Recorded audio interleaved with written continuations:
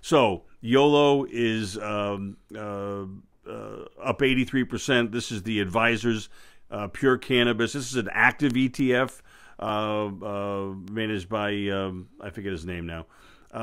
And here my thesis is simple and intact. States need revenues.